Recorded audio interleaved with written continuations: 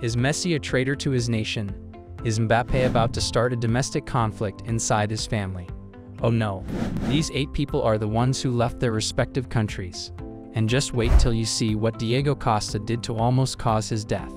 Welcome back to another exciting video. Today's video is about 8 famous footballers who betrayed their country. Before we start the video, please like, subscribe, and press the bell icon. Number 8. Erling Haaland. First and foremost, Erling Haaland squandered the opportunity to design the most lethal offense in international football. Haaland is a monster. He's already won the Champions League and the Premier League, and broke the record for most goals in a season. Haaland's record in Norway is as impressive. He scored 24 goals in 25 games. But as you can see, if Haaland had taken a different path, everything would have been different. Even though his parents are Norwegian, Erling was born in Leeds when his father was still playing for the club in 2000, making him eligible to represent England at the national team level. Nonetheless, Erling chose Norway for apparent reasons. Because I had lived in Norway for so long, it was only logical to select Norway. Number 7. Jamal Musiala. It was the ultimate betrayal, Jamal Musiala. Jamal's case is quite intriguing.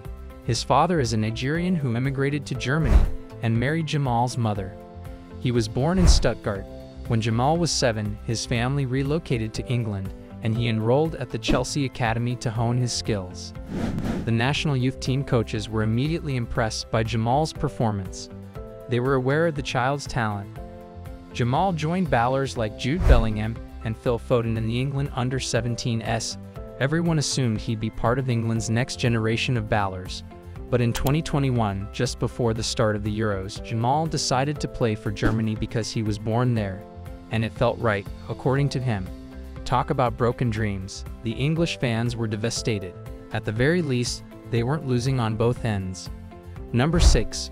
Bukayo Saka. Bukayo Saka is not a common English name.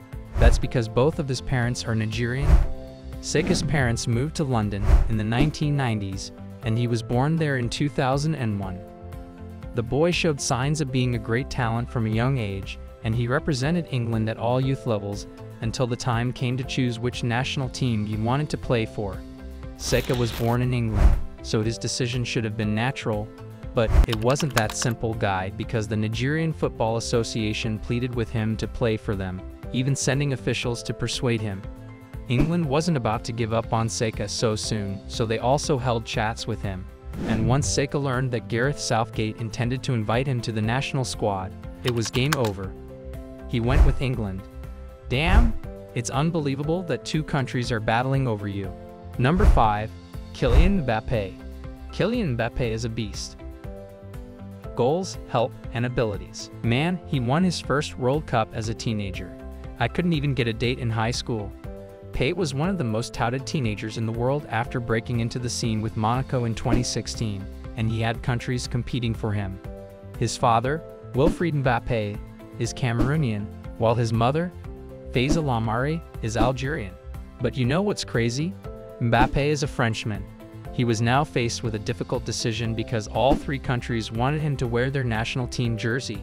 And, in the end, Mbappé had made his decision. But before you make any assumptions, at deadliest in France, I wanted my son to play for the Cameroon national team, but the Football Federation demanded a fee I couldn't afford. That was Kylian's father speaking. As a result, Mbappé has decided to play for France instead, after 1 World Cup, Golden Boot, and UEFA Nations League title. Number 4. Lionel Messi. On the other hand, Messi could have ended the GOAT debate in 2010 if he had chosen differently. Messi was already demonstrating his talent to the rest of the world when he was starting in the early 2000s. As a result, there was considerable speculation about his international prospects. By this point, Charles Ratchak, who drafted Messi's first contract at Barcelona, wanted Messi to stay in Spain for the rest of his career. So he began lobbying the Spanish FA to include Messi on the national team. But Messi's form had already piqued Argentina's interest. When they discovered what Ratchak wanted to do, they immediately scheduled 2 under-20 friendlies against Paraguay and Uruguay, all for Messi to make his debut. He was promoted to the under-20s, under-23s, and finally, the senior team after scoring 3 goals in these 2 games. Argentina was an obvious choice, according to Messi. But consider Leo and that legendary Spanish team that won the Euros in 2008 and 2012 and the World Cup in 2010. He had the opportunity to ice Ronaldo early on. Messi chose not to play for Spain because he adores his homeland. Number 3. Pepe. Pepe is regarded as a football legend. Facts. Yes, the dude occasionally acts erratically and flips a switch. Seriously, who would want to get into a fight with him? But the truth is that he is one of his generation's greatest defenders. Pepe is one of the first names for the Portuguese national team in international football, and he is still going strong at age 40. But there is one caveat. He's not even from Portugal, at least technically. He was born in Brazil and arrived in Portugal at 18 for a trial at Martinho Funchal. Still, after witnessing the kindness of the Portuguese people and falling in love with the country, Pepe accepted the offer to play for the other Seleção in 2007, and she hasn't looked back since. Since then, he has won the Euros and the Nations League, and even became the World Cup's oldest player to score. Last year, he scored a thumping header against Switzerland in the round of 16. Pepe left Brazil because of the other side's love. Number 2. Diego Costa. Diego Costa was motivated by hatred. Diego Costa is one of the most contentious players in NBA history, and in 2013 he reached his pinnacle. Because Costa was born in Brazil, he was automatically eligible for the Brazilian national team selection. Following an impressive season at Atletico Madrid in 2012, Costa was called up to the national squad for friendlies against Italy and Russia the following year. With Brazil looking for a new number 9 for the World Cup on home soil, Costa was expected to lead the line. But in December of that year, he dropped a huge bombshell that blew everything up. Costa was granted Spanish citizenship in 2013, and he then wrote to the Spanish Federation expressing his desire to play for the Spanish national team. The ball is in the air. The Brazilian coach, Luis Felipe Scolari, publicly condemned Costa's actions and dropped him from Brazil's squad. Still, Costa eventually got his wish and was registered as a Spanish player by the FIFA. Number 1. Alphonso Davies. Alphonso Davies only switched national teams because they saved his life. Alphonso Davies was born in Ghana, but he led Canada to the 2022 World Cup, and here's why. His parents are both from Liberia, but they had to flee the country during a civil war and relocate to Ghana. The conditions were no better over there, and according to Davies, they sometimes had to carry guns for their safety. Davies and his parents eventually moved to Canada.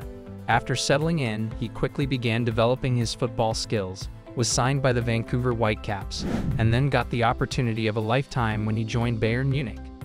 Davies debuted for his Canadian national team in June 2017 at 16, becoming the country's youngest baller. He also stated that the Ghanaian Football Association attempted to contact him after learning of his move to Bayern, but it was too late because he had decided to be loyal to the country that had saved his life and given him a career. Thanks for watching the video. If you enjoyed it, please like, share, and subscribe to our channel for more exciting content.